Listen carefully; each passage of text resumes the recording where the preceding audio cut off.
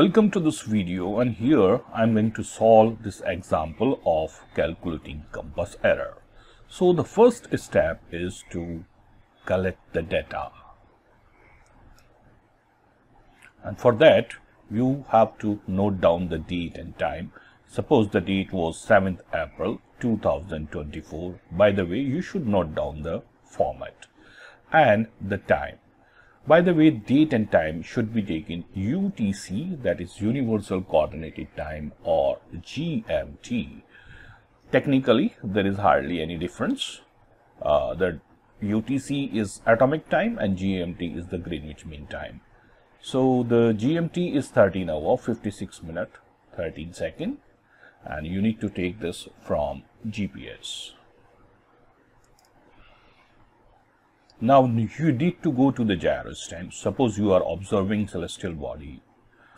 So you need to go to the gyro repeater and you observe the bearing of sun, which is 259 degree gyro.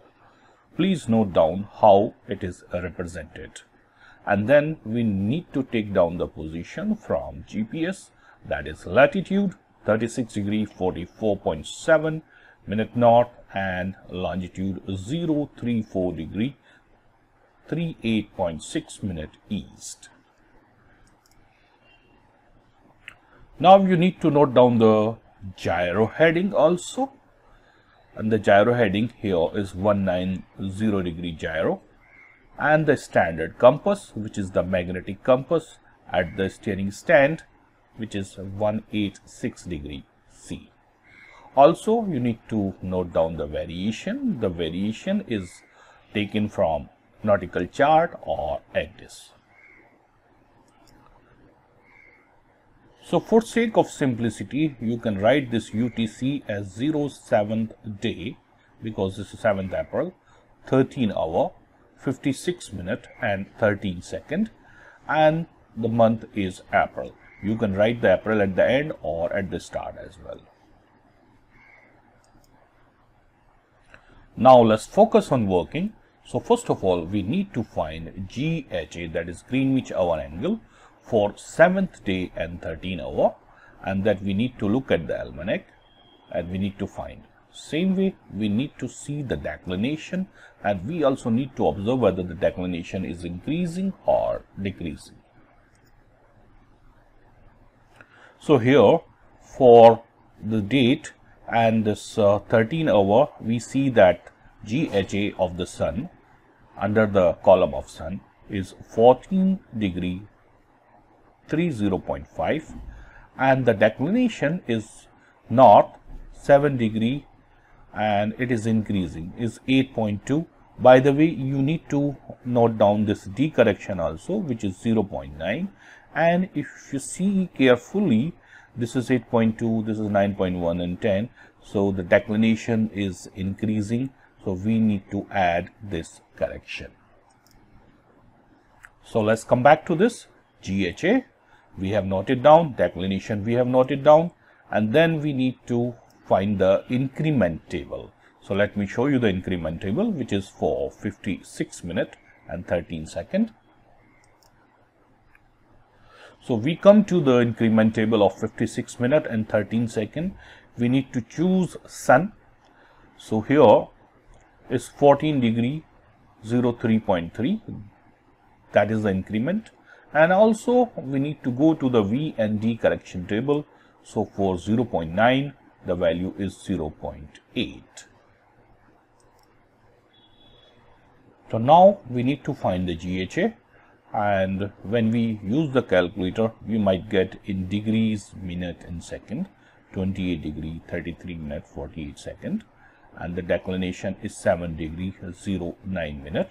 By the way, the north you write at the end, that is the usual way of expressing. Now instead of writing the GHA like this, you can write in degrees, minutes and one place of decimal. So 33.8, that's the correct way of writing. That will be much easier for you. So we had the longitude, which was 034 degree 38.6, longitude is east, so GHA is least. Obviously the LHA is more, so LHA is 63 degree 12.4 minutes. Now we need to find angle P. Well, for finding the angle P, you need to realize, suppose this is your 0 degree, this is your 90 degree, this is 180 degree, and this is 270 degree. That is how the LHA is going to move. So LHA here is 63 degree, that means it is somewhere here. So LHA is less than 180 degree, then P is equal to LHA. By the way, this direction is east, this direction is west, and here the time will be AM and here the time will be PM. So the body is in westerly direction. Now we need to find the factor A, which is A is equal to 10 latitude upon 10 P. The value of 10 latitude is 36 degree 44.7. Let's just scroll here. Latitude is 36 degree 44.7, and the angle P we have already obtained. This is 63 degree 12.4 because P is equal to LHA. So we are getting this. Well, we can round off to 3 places. That is good enough because Norrie's table is having only 2 places. So yeah, maximum we can use 3 places. There is no point using 6-7 places of decimal. Now the naming part, the A is named opposite to latitude, except where our angle is between 90 and 270. So here our angle is 63 degree. So we need to name opposite to latitude, and here the latitude is north. So we name as south. Similarly, we need to find B, which is tan declination upon sine P.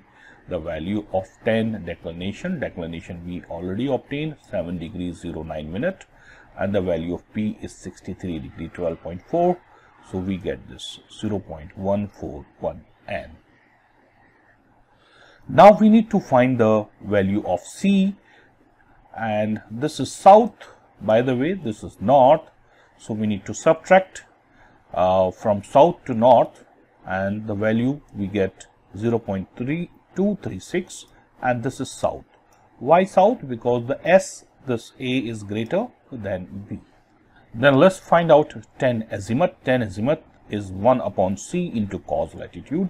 The value of C we have obtained just now, 0.236, and the cos latitude is 36 degree 44.7. Let's cross check again. Latitude is 36 degree 44.7. So we get this value.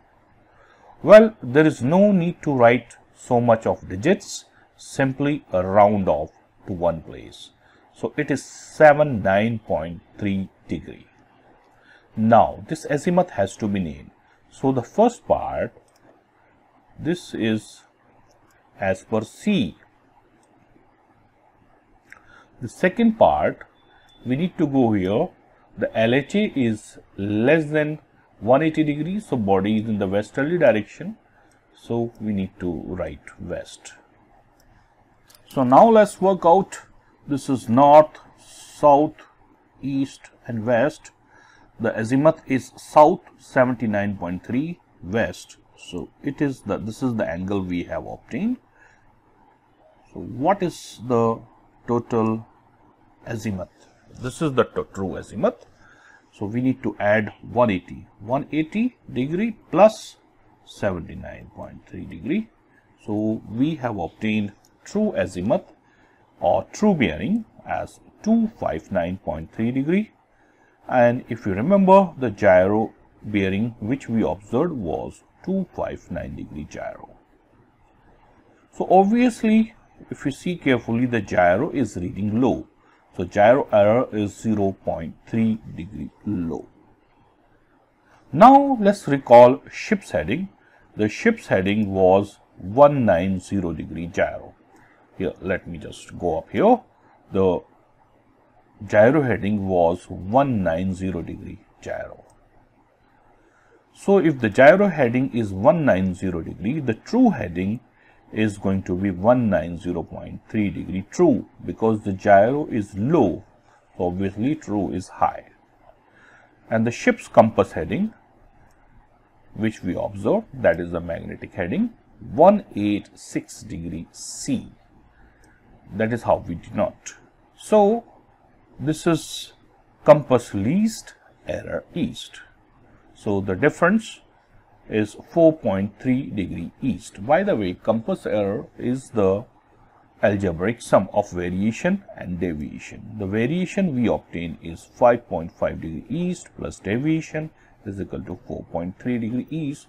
So algebraically we just bring it here on the right hand side, so we get minus 1.2 degree east. Since this is minus 1.2, if we change it, it becomes 1.2, but the east will convert it to west. That is one way of doing it. All you have to do now, check this deviation table or the curve which is placed on the bridge and verify whether this deviation is in acceptable range.